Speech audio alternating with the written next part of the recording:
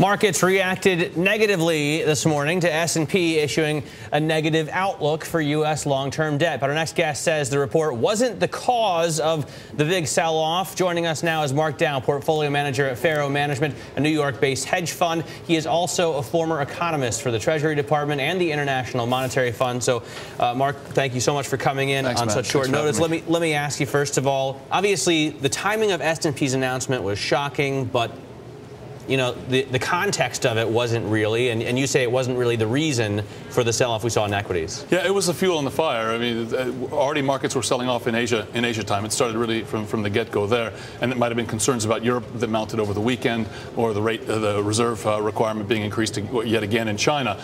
That set things off. And when you have a market that's had a run that we've had since the low after the post-Japan low, and you see a down market and a bad news flow comes out, what do guys do? They hit the bid and then they ask questions later. So I think this is really more fuel on the fire than the initial spark. So what, shrug off what S&P did? I mean, some folks came on and said, you know, they missed the financial crisis. Why are we paying any attention to what S&P has to say right now? Yeah, there are two things I would say. First of all, look at everyone focuses on stocks, and most of the people that come on the program are stock guys. Treasuries ended the day higher than where they were when the announcement came out. And the dollar was up already. And that's important, than where they were when the announcement came out. Right, so they dropped and then they came back to a higher point. So that means something else is going on in stocks. I don't want to dismiss what S&P is doing, because this issue is extremely serious for the United States. The reasons to believe that the incentives are better aligned now than they have been in a while to get this done, and we can come back to that. But it is a serious issue. And as you alluded to, S&P needs to start being more proactive and less reactive. And this is a perfect time to do it, because they essentially said if things don't get done in the next couple of years, we have a real problem. And we kind of knew that. But they've laid down a marker saying, okay, guys, if this doesn't happen, we have free reign to downgrade you. And that's what they should be doing. Are the incentives, though, really better for Washington to take care of this problem now? Because S&P at least points out under the president's plan by 2016, we'll still have $21 trillion in debt. Under Paul Ryan's plan by 2016, we'll still have $19.5 trillion in debt. There's not a huge discrepancy there. The election's coming up. Voters want money. 49% of filers don't pay taxes. I mean, what are the incentives for Washington to really do something? I'll tell you what's gotten better. First of all, the plans on the table don't mean a lot. What's much more important is that guys have started to get specific. But this is how the incentives have changed, and it started a few months ago.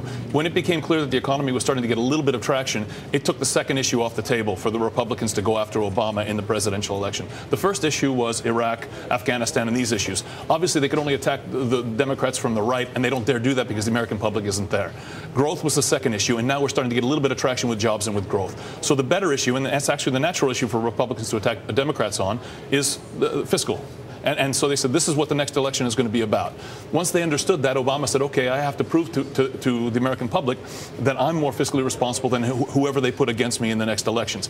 And that's where they stand right now. So the next elections are going to be contested on the basis of who can be more responsible. And that means when we get 18 months of kind of the Ross Perot period, where we're being prepared for some greater degree of sacrifice than we've been willing to accept up to now. And then once we get there, whoever gets elected is going to have a mandate to do something. Will they solve all the problems? No, but they're going to take us further than I think most people suggest, or than most people are factoring in right now. Is the president proving that he's fiscally responsible? Because we have seen his plan.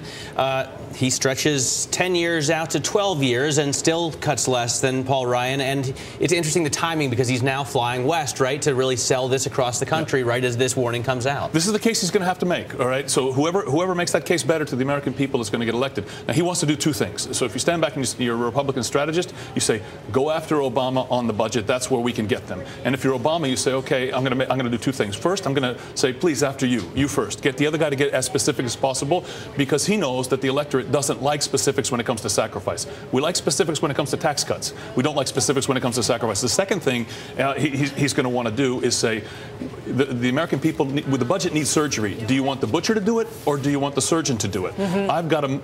They're going to cut bone, and they're going to cut muscle.